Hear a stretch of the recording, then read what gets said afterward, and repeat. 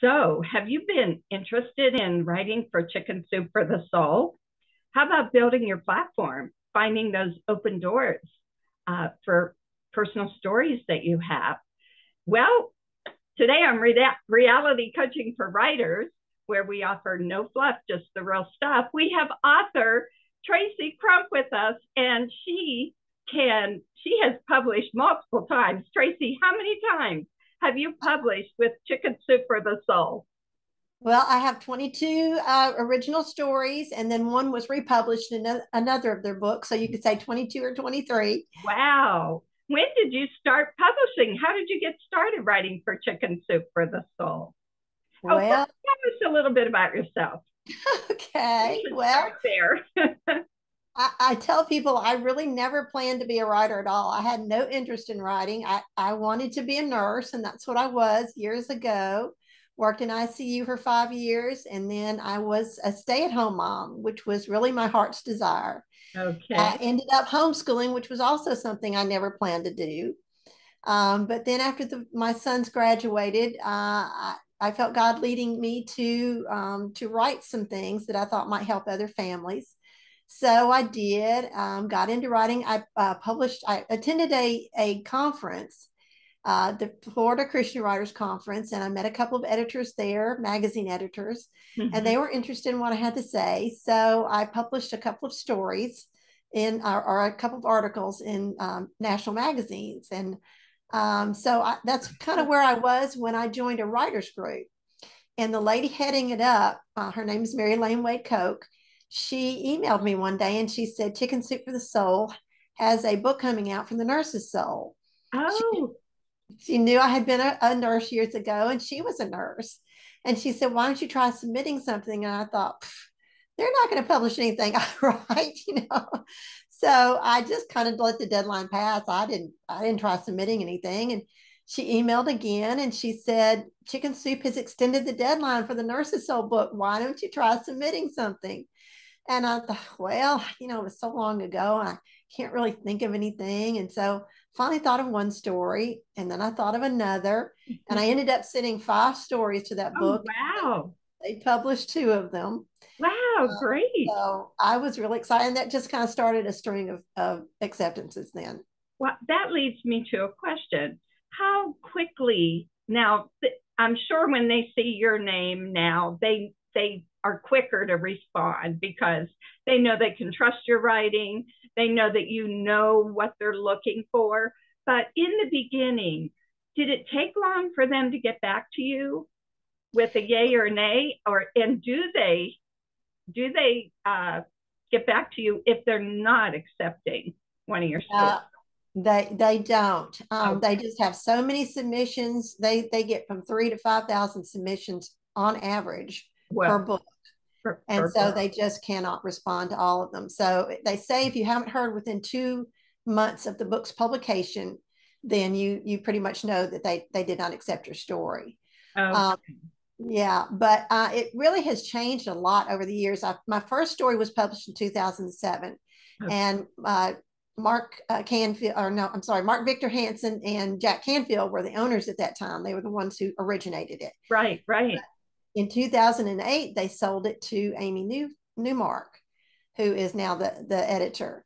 And so Okay. things have changed a lot, and really it's a good thing because they used to post call outs for books that never came to fruition. So now you can pretty much count. They have deadlines. Sometimes they'll still extend those deadlines. Once in a while, they'll move them up. So I urge people to always check the website. I think Um, you posted on your Facebook page recently that there was a deadline extension for, was it dogs or some pets? There have been several here lately. Yes, Okay. several of them. And Okay. you mentioned that I have a newsletter that goes out and it includes story call outs for Chicken Soup for the Soul and other anthologies. Oh, great. So If you'll share that with me later, I'll make sure to share it with our listeners, if that would sure, be okay. that would be That fun. would be That would be great. great, Tracy. Yeah. But Well, as far so as, I'm go sorry, ahead, go ahead. but your original question that I never got to, I'm sorry, is that how quickly, and it just really varies. A lot depends on if they do extend the deadline. sometimes you'll hear within, maybe a few days, or it may be months. So it Oh, just, wow. yeah. Wow. Okay. And so how many titles again do you have with them?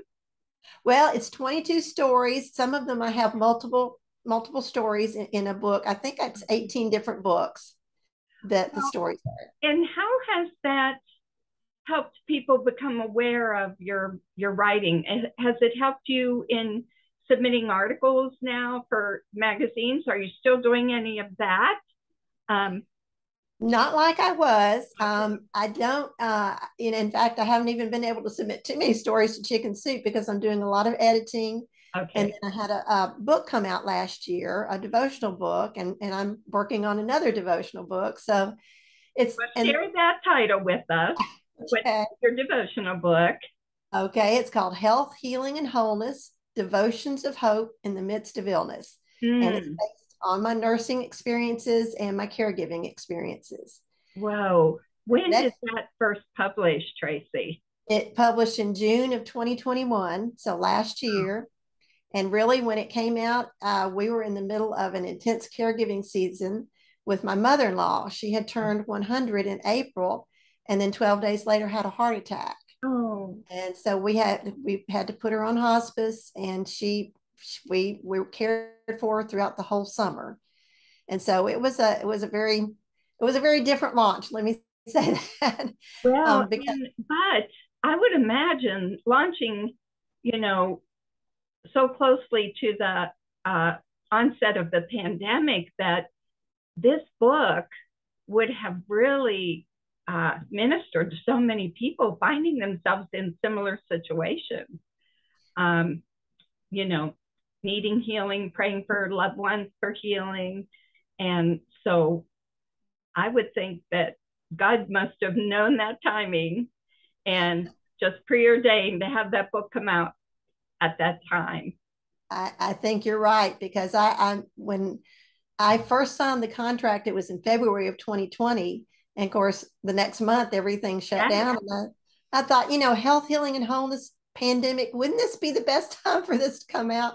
Well, it didn't come out until the next year, because of several situations. So I just knew he had a better plan. I knew that was his plan. It Now, who wasn't my published plan. that? Who published that for you? It was Crosslink Publishing. It's a Okay. small press. Mm-hmm. Okay. Yeah. Great. And so the experience must have been good because you have a second one coming out. What's that title? Well, we've just started on it, and I'm actually going to have two co-writers. Okay. It's going to be I'll just go ahead and tell you because Yeah, he's share it with us. Yeah. Diana Derringer is one. She's a Okay. writer in Kentucky, and her husband had a brain tumor Hmm. years ago, and so she has cared for him ever since. And then the other one is Craig von Busek. Oh, yes, Yeah. Craig. Good friends.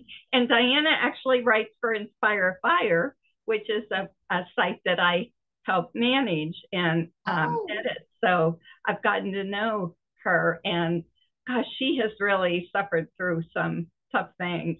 yeah. And you can tell the depth of her walk with God because of that suffering, for Yeah. sure. Yeah. And Craig, man, Yeah. he's talk about a writer.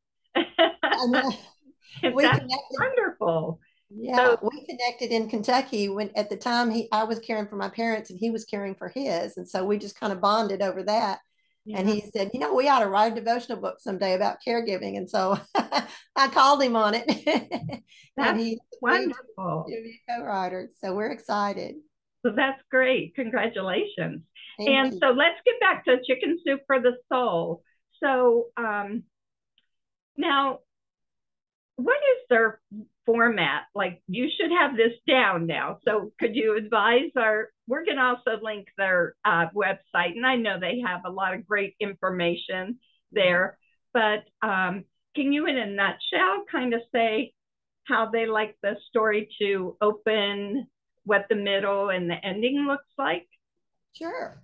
Okay. Yeah. Well, we actually do, that lady, Mary Lane Way Coke, and I actually do workshops on writing for Chicken Soup for the Soul now. I remember seeing that. Yes. Are you doing them virtual by any chance?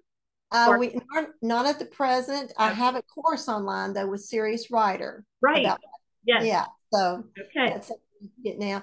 I will be presenting a workshop though at the Mid South Christian Writers Conference next spring. So that's Wonderful. one place they might want to think about. Yes. But as in a nutshell, I tell people first that they are all about story. Yes. It's not an article, it's not a devotion. Chicken Soup for the Soul is not a Christian publication, even though they use the word soul. And a lot of people, Right. that trips a lot of people up. Right.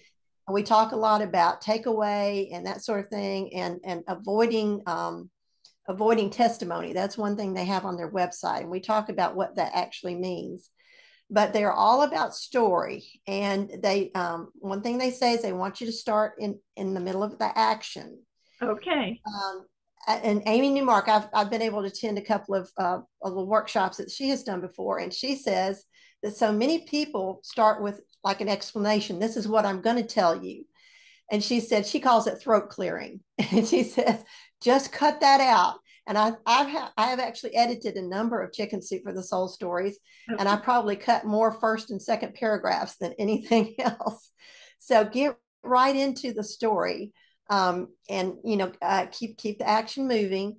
But they want it to have a takeaway. I say if it doesn't have a takeaway, it's not a Chicken Soup for the Soul story. So it needs to make some kind of a point to be a chicken soup story. Good. Well, So and, that takeaway, we want that in every fiction book, in every nonfiction book, and in every blog post. You know, it's always about your reader, right? exactly, Right. exactly, Go yeah. ahead. And so anyway, they one thing too that I tell people is to make it just a narrowly focused story, because so many people try to write too broad. And one of the things that they say in their guidelines is we don't want your whole life story. We don't want a biography. It needs to be very focused. So I say, if you're writing about your grandmother, don't tell about your whole grandmother's life. Tell about one aspect of your relationship, some personality quirk maybe that she had, or some specific incidents that was either humorous or touching. So focus in tightly on one story. It doesn't have to be long. Chicken Soup for the Soul stories are 1,200 words or fewer.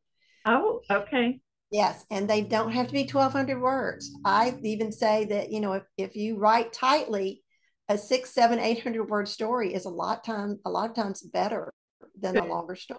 Well, So and that's one of the reasons, as a literary agent, I used to encourage my nonfiction writers to write to Chicken Soup for the Soul, mainly because it teaches you that typewriting. It teaches you to choose your words, and be more specific. And it's such a good skill set to learn, because it will help your novel writing as well as any large book. When you learn to choose your words well, the pacing is so much better in your books, right, full right. length books. And So, conversely, yeah, go ahead. and conversely too, you talk about fiction writing. You want to use fiction techniques even in your nonfiction writing to bring the story to life too. I tell people to do that. Okay, Yeah. great, great. Well, Tracy, what about pick one of your stories and kind of share it verbally with us, the way you started it with action? Maybe that would help, to give an example of how you start with action. Okay. One story that I really like is about my son and daughter-in-law when they were about to get married. And she wanted to have an outdoor wedding. And so I went with her one day to a park. It was right by a city hall where she wanted to have the wedding. And so we were scoping things out, saying, okay, we could do this here, and, a beautiful lake in the background and all this. And I said, well, what if it rains? And she said, it's not going to rain. She wouldn't believe that. And so we talked a little more. I said, but what are we going to do if it rains? No, it's not going to rain. I said, okay. So she had to leave. And so I went into the city hall and said, do y'all have any kind of facility here that if we have this wedding out here and it rains? And so that's kind of, I started it in the action of we were there, we were scoping everything out. And then after she left, I went in and talked to them. And so they showed me a room And I looked at it was kind of not a conference, it was a huge room, and it was kind of almost set up like a courtroom is the way it looked on one end. It was where the council members met. And Okay. I thought, I don't know if this will do. But then I turned around and there were all these huge, tall windows looking out Oh, on azalea bushes and beautiful trees. oh, And I nice. thought, this is it. And so we talked about that. Well, of course, it rained for a solid week before that wedding. It was flooding. Oh, We ended up having to use that. And then my takeaway was that, I hope that I will always be able to be there for her, if she needs somebody to kind of bring her back down to earth and help her to realize that we have to, sometimes we have to make alternate plans, and still it was a beautiful wedding. So oh, that's a sweet, sweet story. Now, what was the book that was it wedding stories or was it yes, it was called Here Comes the Bride. okay? Okay. Mhm. So now people can your newsletter, if they sign up for your newsletter, you'll keep them posted as what books are coming up that they're looking for submissions. Is that correct? Right, right. That's what the call outs are for. And it will even give you a list of topics that you might want to write about. And that a lot of times is very helpful in sparking ideas. You might bring up a memory of something that happened years ago that you might could write about, or even yesterday. And so Okay. they're Now very helpful. is it topics related to that particular book or is it just okay? Yes, yes, to that particular book. And they say you're not limited to these topics, but here are some ideas you might want to think about writing on. So yeah, it's very helpful. That's great. Well, I'm looking here at our time. I don't want to run out of time here. What other tips do you like, to share that might be a good takeaway for this particular session here that we're having? I want to encourage people to check out your course and also that conference. Tell us one more time where the conference is, and it's in the spring of next year. It is. It's in Okay. March. I think it's the third weekend in March. Okay. It's called the Mid-South Christian Writers Conference. It's well, near Memphis, Tennessee. It's in Collierville, which is a suburb of Memphis. Oh, okay, This will great. probably be the maybe ninth, I think, eighth or ninth conference that I was a part of it. I was the registrar for several years. Okay. Having me though present, it's a 3 hour workshop that we'll do on chicken soup for the soul. A few years ago, we did a 4 hour workshop. And one lady said, she said, I'll be honest, I didn't see how you were going to fill 4 hours. She said, but I haven't looked at my watch a single time. She said, this was great. So we do, do a breakout session and that sort of thing. Normally I have a co-presenter, but this year they just wanted one presenter. So it'll be a little bit shorter than what we did before, but it's a lot of fun. We have a great time. So do you actually practice writing in the class? We do. I hand out a list of the upcoming books for Chicken Soup for the Soul, and then I ask them to come up with ideas for them. So we start with, at least you get some ideas going. And then on my breakout session, we kind of go through beginnings, middles, and ends, kind of like what we talked about a minute ago. And so I ask them to write an opening paragraph and an ending paragraph. So we kind of get started on one that they can actually submit. These are all be stories that are, Yeah. books that are coming up. So they get a start that they can actually submit. Oh, I can see where that would be so helpful, Tracy. Well, now, how many books do they publish a year? Do you know? I think usually around 6 to 8 books a Okay. year. Mm-hmm. And the one thing I know from one of my clients publishing with them, they get um, you receive copies of Mm-hmm. any book that you're published in, correct? Right. You get And 10 copies per okay, story. So 10. if you have 2 stories, you'll get 20 copies, which Oh, is wow. really nice. Yes, You so you can sell them. actually can do a book signing with those Mm-hmm. books. Now, Right. I know Barnes and Nobles carries the Chicken Soup for the Soul books. And I'm sure Amazon does. I mean, they're the largest bookseller in the world. And whatever we think about them, we need them. How have reader reviews helped you? I imagine they coach. Do they do any coaching for you on marketing the books? Ask you, have little ways, things that they ask you to do to help market the books?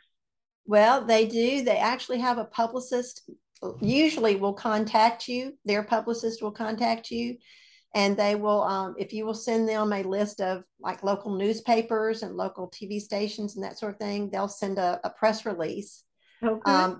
I haven't had many contacts from that, but I was on a news program one time about writing for Chicken Soup for the Soul, and I was supposed to be on another one, but the Pope preempted me. So Well, not many people can say they were preempted by the Pope. right. Oh my. But That's a fun oh, trivial.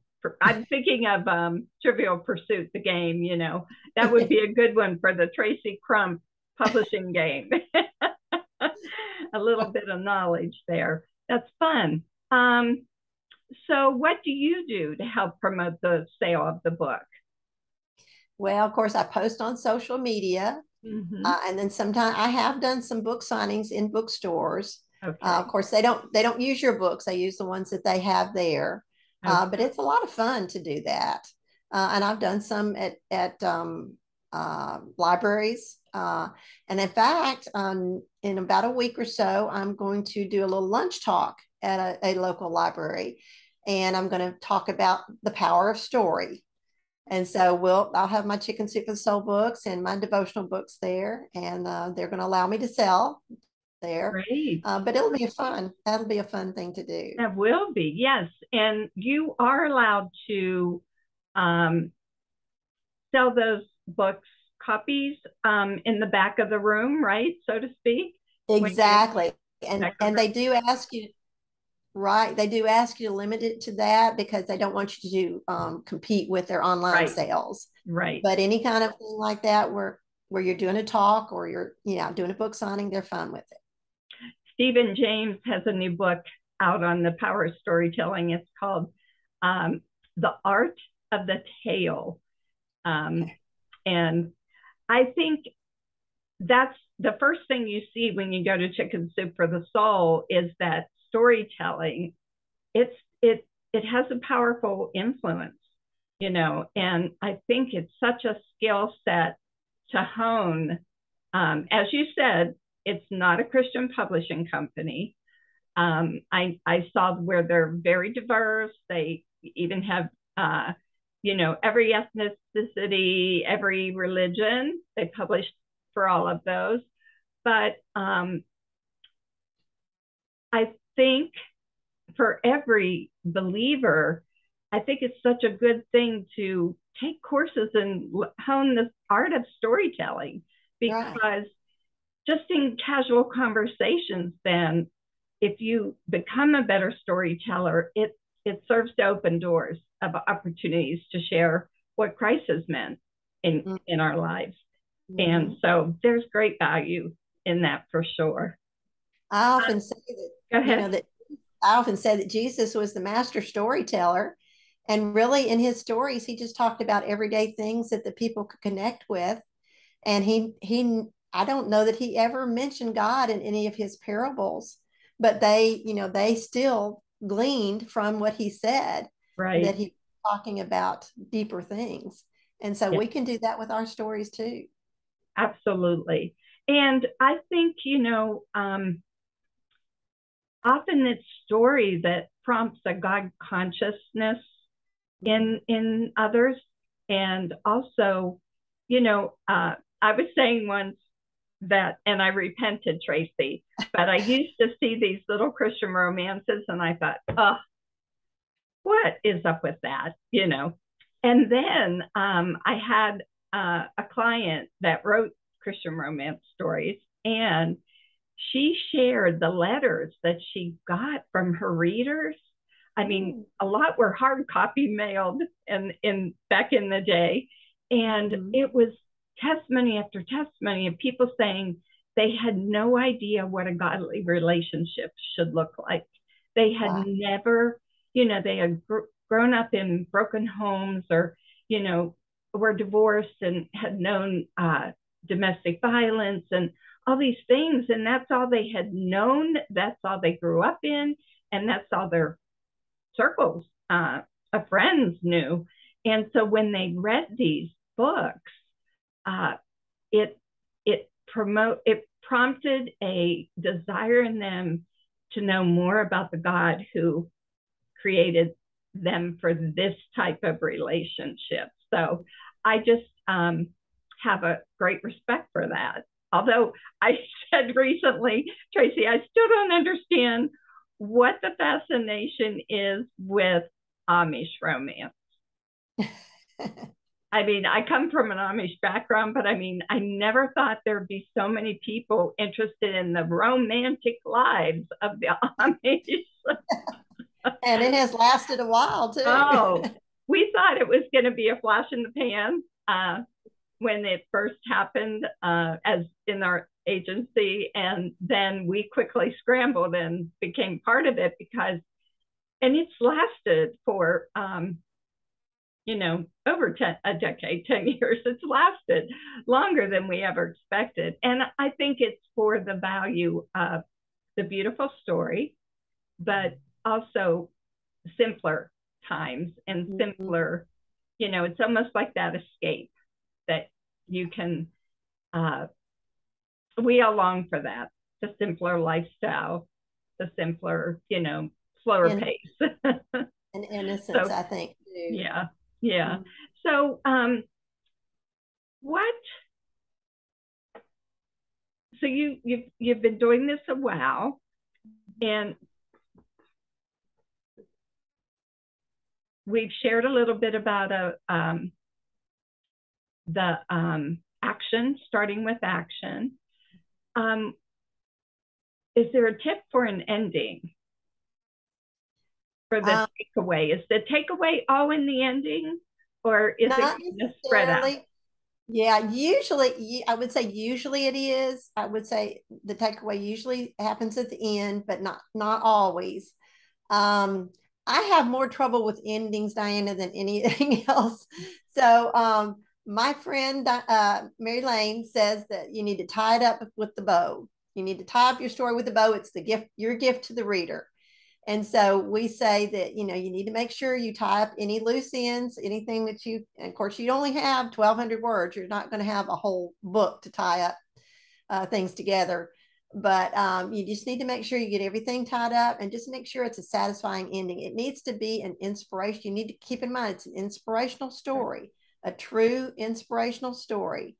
And so you want to trying to remember what it is Chicken Soup used to have on their website. They used to say it needed to end in a result, a positive change, or there was something else that I can't think right now what it was. But, some kind of a result, positive change, and that's basically your takeaway. That's how is it going to change the reader's life? As you said, it's all about the readers. And so how is this going to affect the reader? And so that's, I think, the best way to end it. Is that way. Good. The worst thing for me is to invest my time in a novel, and then they have this sloppy ending that just leaves you thinking, seriously, what? It frustrates the heck out of me. And so I think that's great to wrap it up, and keeping that in mind, that it's inspirational. That's definitely important. Well, we're out of time, so I want to thank you. So you're going to send me the link for your newsletter, and then remind me of the conference, and I'll put all of that information in the comments section, Tracy. Okay. And good. Also the link to your Serious Writer course would be great as well. And I just can't thank you enough, because I think it's a wonderful opportunity for so many writers to be able to hone their skills, but have their first publishing credit with Chicken Soup for the Soul would be a fabulous thing to do. So, All right. all right, before we sign off, I want to remind you, Eddie's on vacation, by the way. I didn't even explain his absence. I'm so sorry. But he just reminded me this morning that he was on vacation. And Tracy was gracious to jump in because I've been wanting to schedule you. So this worked out fabulous. And just remember to like and subscribe. And we're also on YouTube, Reality Coaching for Writers. And we just want to resource and help you become the best writer you can be. So thank you again, Tracy, and we'll sign off now. Have a great week, everybody.